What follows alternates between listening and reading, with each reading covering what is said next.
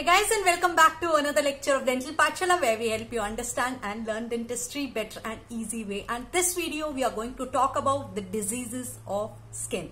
So without further ado, let's get started.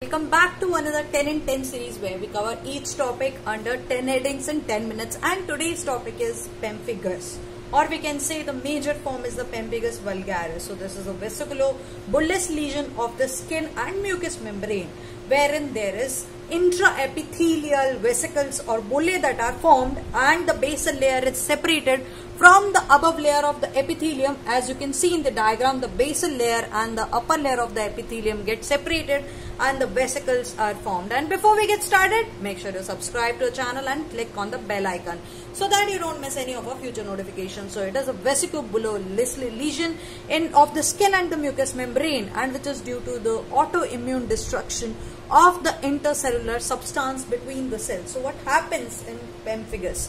So Pemphigus, what happens there is a development of the immunoglobulin G. Now this immunoglobulin G is acting against the intracellular substance, which is the desmosomes of the skin and the mucous membrane. So these auto-antibodies which are produced in the skin and the mucous membrane, which are produced by the body, they destroy and dissolve the desmosomal attachment, because of this desmosomal attachment are between the cells. Now what happens when this desmosome attachment is lost? Because of the autoimmune reaction which takes place, and because of this the auto-antibodies are produced by our own body. See, this is not from outside, this is our own body is separating the cells. So what happens, the epithelium of the body, so our body is doing this autoimmune reaction, and because of that there is a split which is happening between the cells. So these auto-antibodies are produced against the desmoglein 3 and desmoglein 1. Now because of this there is cell-to-cell binding is lost in the epithelium, and there are bullae or vesicles which develops in the epithelium of the skin and the mucous membrane. And because of these antibiotics, there are these bullae or these vesicles are formed, these oral lesions. So there are going to be skin involvement, there is going to be mucous membrane involvement in these. Now these oral lesions, they starts as the bleb-like blisters. So initially they are blisters or plaques. So these bleb-like blisters or these gelatinous plaque initially are there, but rapidly they form the vesicles or bullae. So these big bullae, what happens, these bullae or vesicles are formed in the skin. Initially they are a clear fluid, but later on there is a formation of the pus, and they are in the mouth, they are on the skin. So immediately as soon as these vesicles or bullae are formed, they rupture. They rupture because they are very fragile, and they rupture immediately, and they leave very painful superficial erythematous ulcer. So they form the red color ulcer. Immediately they rupture and they make the ulcer with a ragged border. These ulcers, they bleed profusely, and sometimes they are covered with a blood tinged exudate. So what happens, the skin in case of Pemphigus vulgaris, we see that on the gentle traction, or if you put the oblique pressure on the skin, so skins come out. There is stripping of the skin or the mucous membrane, which we see in case of Pemphigus vulgaris, we call as the Nikolsky sign. So Nikolsky sign is on applying gentle pressure, the skins come out. Why? Because there is intraepithelial split which is happening, because there is in the cells, in the epithelium, so there is the basal layer and the superficial layer, they get separated. So because of that the skin comes out, which we call the Nikolsky sign of Pemphigus. This is a very characteristic feature of the Pemphigus, because what happens, see, initially there are blisters, there are plaques, but later on they form the vesicles or the bullae. So these are the fluid filled vesicles or the bullae, and now immediately as soon as these vesicles or bullae are formed, they rupture immediately, and they are very painful. They rupture to form the ulcers, and the skin of that patient gets separated from the underlying tissues. So because of that, we call there is a Nikolsky sign, because there is on the gentle pressure or on the oblique pressure, if we put pressure obliquely, so the skin come out of that person. So we call it the Nikolsky sign. So usually they are present on the skin, over the scalp, trunk or umbilical areas. And sometimes these lesions can involve the entire body, but that is very serious when the patient is very serious. So that cases, these lesions, they spread over the whole body, and in that case the patient can even die of the fluid loss, of the secondary infection, but that is very rare. That is the severe form we are talking about. So the patient may die of dehydration or septicemia. So what happens, they are on a specific location, they are usually on the scalp, trunk and umbilical area, because these lesions are present on the skin and the mucous membrane, right? So these skin lesions of pemphigus, they usually heal by scar formation. So they heal, see, there is difference between skin lesion and the mucous membrane lesion. The skin lesion usually heals by the scar. So there is a scar which is formed on the skin lesion, but on the mucous membrane the lesion heals without any scar. So there is no scar which is formed on the mucous membrane. So this is how these lesions heal. They heal automatically, but some ulcers, they take some more time, a longer time to heal. And some patients with pemphigus vulgaris, they have sore mouth, severe pain, bleeding. They are very difficult for them to eat food, and sometimes there is even foul smell from the mouth. So there is even halitosis which is seen.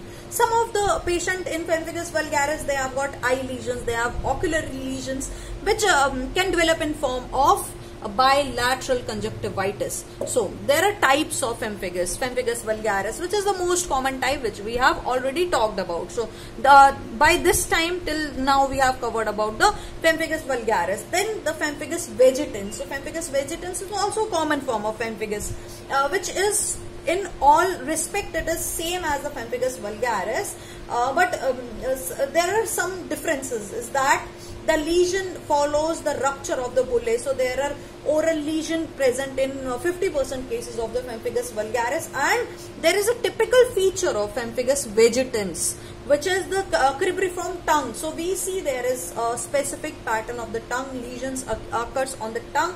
We call the cribriform tongue of the pemphigus vegetans, which is a common feature of the pemphigus vegetans. See, vegetans, as the name suggests, there is going to be vegetation, right? So there is what happens in case of pemphigus vegetans, there is papillomatous hyperplasia which is usually seen. Okay. Then comes the pemphigus foliaceus, or we can say pemphigus erythematous. So this is a rare form. So as the name suggests, there is going to be erythema of the skin. So both of these lesions, the pemphigus foliaceus and the erythematous, they have got the lesion which resembles more like the exfoliative dermatitis. This is very rare condition of pemphigus. Now the next one is the Brazilian pemphigus. So this is the endemic form of pemphigus which is there in the Brazil. So that is why Brazilian pemphigus. So what do we see in pemphigus? The histopathological feature, when we take a cross section, we see that there are vesicles or bullae which are present in the epithelium. So there is suprabasilar split. So there is the superficial part of the epithelium, it gets separated from the basal part, right? So there is a suprabasilar split, or there is a separation in the epithelium, and we can see that the basal layer of the epithelium is attached to the, we can see that it is attached to the lamina propria, and the superficial layer gets split. The basal layer is still intact, is attached to the lamina propria, is still attached to the connective tissue, and we also see that there is loss of intercellular bridges. Also we can see there is collection of edema fluid in the spinous layer. So within the spinous layer there is a collection of fluid. That is why the vesicle bullae are fluid filled, right? So because there is fluid which is filled in the spinous layer of the epithelium, so this results in acantholysis, which causes the disruption of the prickle cells, and because of this acantholysis there are clumps of epithelial cells which we call the Zong cells. Now these, there are, because in the vesicle, in this fluid, there are certain cells which are floating. So these hyperchromatic, as you can see, these are hyperchromatic epithelial cells, desquamated cells, which are seen freely floating in the vesicular fluid.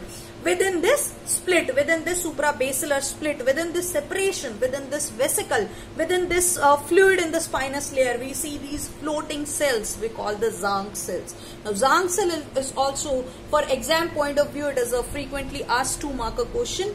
What are Zong cells? These are the hyperchromatic epithelial cells which are present in the or desquamated cells, we can say, are present in the vesicular fluid in the spinous layer of the cell in case of Pemphigus vulgaris. Now also we see there are polymorphoneutrophils, so within the vesicular fluid, and also infiltrate cells. Inflammatory cells infiltrate, we can also see in this vesicle when there is pus which is formed, right? So all these things we see. How do we treat it? We give the high doses of steroids. We also give the immunosuppressant drugs to the patient, like we do also give the methotrexate in case if there is secondary infection. We give antibiotics, and because of these vesicles there is a fluid loss, so we also make sure that the patient is on the fluid or electrolyte so that the balance is maintained. So this is about the Pemphigus vulgaris or the Pemphigus. The most important is the Nikolsky sign, wherein there is stripping of the skin. We also see Zong cell in case of histological section, or there is a suprabasilar split in case of Pemphigus. If you have enjoyed the video, give it a thumbs up. Also you can comment in the comment section below, and there is a link in the description box below to support me on Paytm as well as on PayPal to make free videos for you guys. So till then, keep reading, keep learning, stay motivated. I'll see you soon in the next video.